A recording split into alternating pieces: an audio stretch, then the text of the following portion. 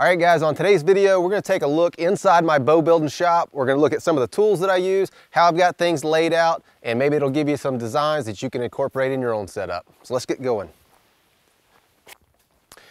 All right guys, so things are a little bit of a mess right now. I just got done with a bow building class, and so things are kind of scattered around all over the place.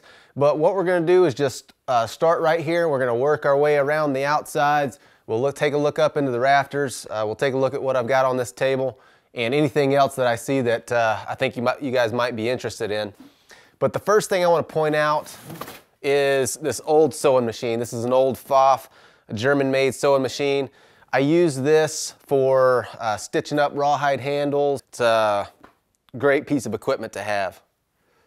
All right, so moving on around here, got a box of light bulbs. Need to put that up.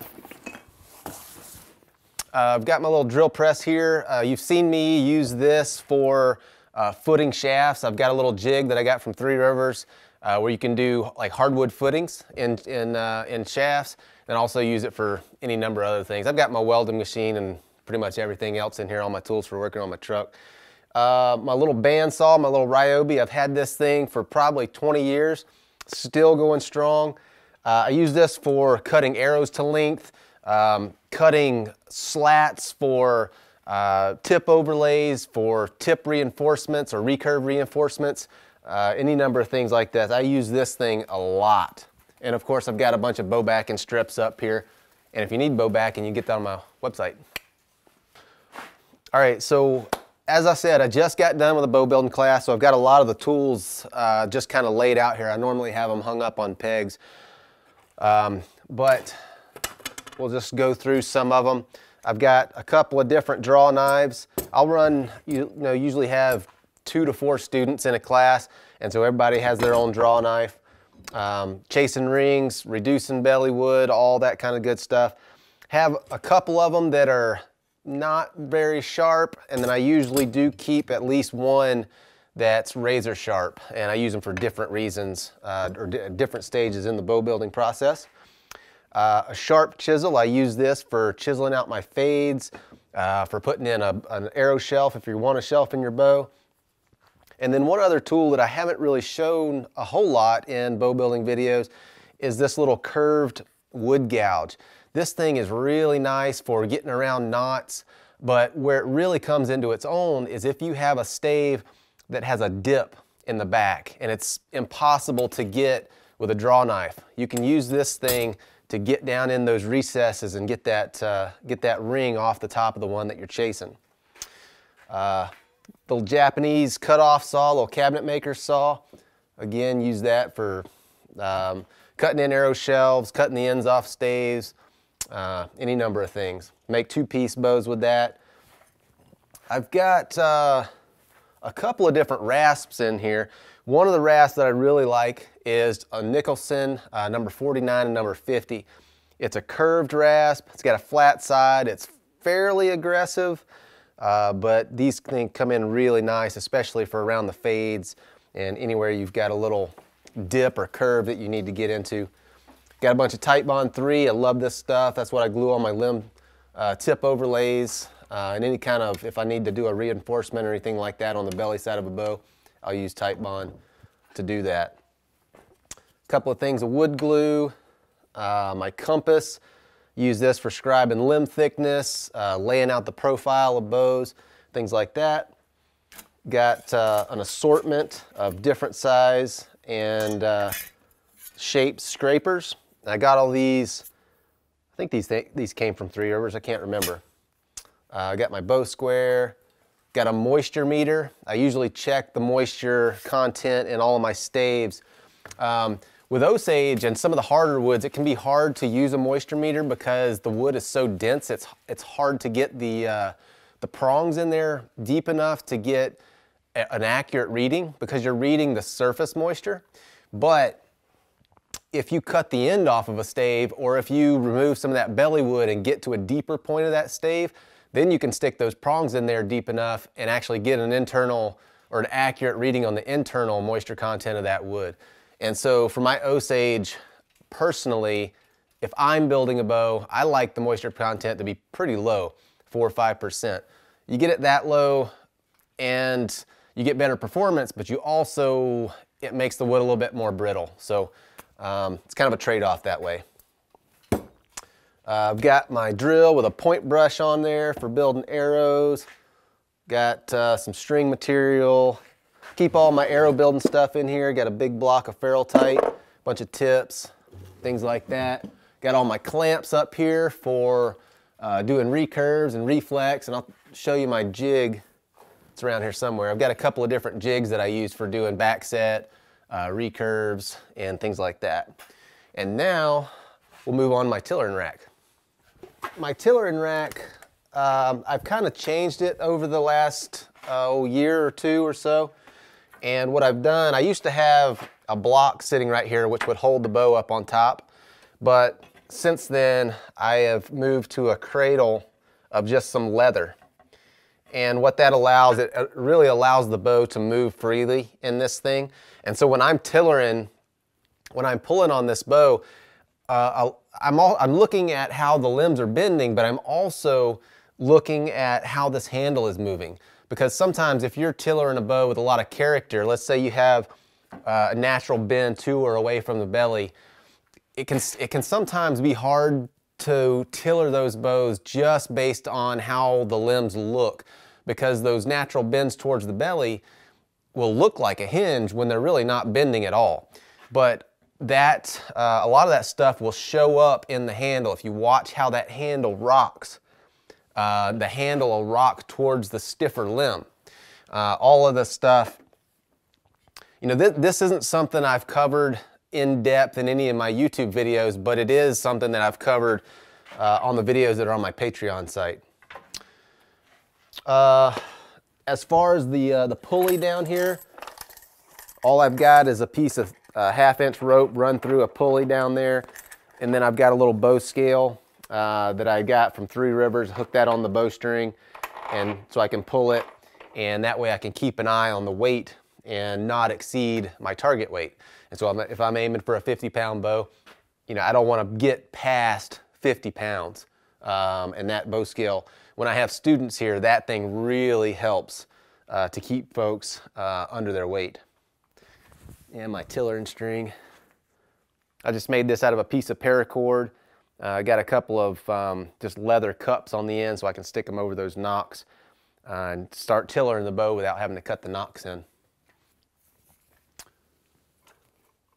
And then up here, I've got my little Ace spine master that I used for spining my arrows and getting my match sets.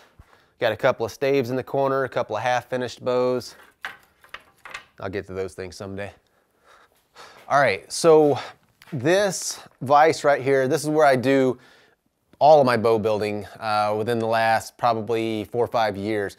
And if you've watched any of the videos that I've got on Patreon, you will have seen this thing a lot. It's basically just an Irwin vise. I think it's a,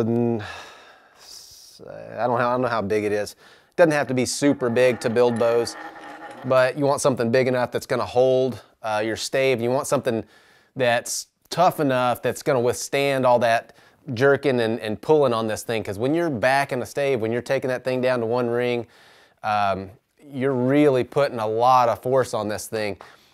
And to have a vise just mounted to a table, unless that is a massively heavy table, you're gonna be pulling that thing all over your shop. And so what I've done is just mount this thing to a 4-inch steel post.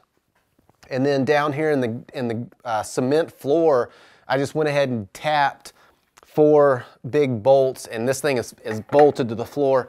And you'd have to have a bulldozer to jerk this thing out of the ground. But I really like this setup, and then I'll show you my bow building bench over here. I don't use that often, but it comes in really handy when I've got students. Got my furnace, or my wood stove. I get that thing cranked up in the wintertime when it's cold out here. Got all my staves, or a lot of them. I've got a lot more out in the barn, but this is some of the staves that I've got up here in the rafters. And a bucket of arrows, and my coolers.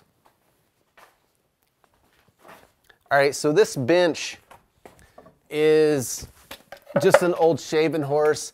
You can find plans online for these things, and they're really not that hard to make, and they're actually pretty doggone useful. This one's got a pin right here. You can adjust this up and down, so if you're working on a real thick, heavy stave, you can get more space in there, and then once you get those limbs shaved down, you can drop it down. Just put your foot on here, and it clamps it down so that you can work your staves. But this thing has been used a lot. All right, so this little jig, I did a video a while back on how I made this. This is basically just, you know, I made mine out of poly or plastic, but you can make them out of 1x4s. But it's got this little bar in here, and I've got two different settings that hold the arrow shafts at different degrees for against this little sanding belt here. And what it does is just hold that arrow there, allow you to rotate it and get the proper angle for mounting tips, and then also you can move it to get your knock taper just right. All right, so moving along, my big vacuum here. I love this thing. This was actually, somebody gave this to me. They bought it at a yard sale or something and then just didn't have a use for it, so they brought it here. I don't know how much this thing would cost if you had to buy it new, but I would imagine it ain't cheap. But I use this thing a lot, especially when I'm grinding fiberglass handles for two-piece takedowns. I just take the input hose here, or the intake here, and hook it up to the back of my belt sander, which is right here. And this thing is a powerful vacuum. And so it sucks all of that fiberglass dust up into these bags, and you don't have to worry about breathing all that stuff. Now, when I'm grinding those glass handles, I do wear a respirator just because there is a little bit of that stuff floating around in the air, and you definitely don't want that stuff in your lungs. That's nasty. I've got my stuff for my fiberglass handles here, some resin. I've got all my, my fiberglass cloth and all that stuff over there. I gotta clean this place up. And then I've got my arrow shafts. I've got a bunch of arrow shafts here in different rough, very rough spine groups. Now the story behind this, I built this box because I was gonna start selling shafts. I was gonna start selling these Tonkin cane shafts, and I bought 1,000 of them, and straight from China, straight from the manufacturer. But when I got them, I didn't feel like sorting through all of these things, because I bought, you know, a bunch of 45, 50s, 50, 55s, you know, and so on. But the spine groups were terrible. I mean, in the 50 to 55 pound, for example, you might have 70-pound shafts in there. They did a terrible job of spining these things. And then also the weight range on these things was, you know, within 100 shafts, you might have a weight range or a span of 150 or 200 grains. And so to feel good about selling these things, I was gonna have to go through there and weigh and spine every single one. And I just didn't want to worry about it. So what I do now is just keep them here at the shop. And if I have a student come for a bow building class that wants to build some arrows, we can come over here and just pick out a group of staves that's going to match together, and they can make some shafts. And of course, I've got, if there's an open space in this shop, something's going to get stuck there, and you can see that here. All right, and the last couple of things I'll just point out. My little Delta belt sander, I got this at the same time I got my little Ryobi saw over there. I have used this thing, I mean, I would like to know how many hours I've put on this little belt sander. Probably 20 years I've had it, and it's still going strong.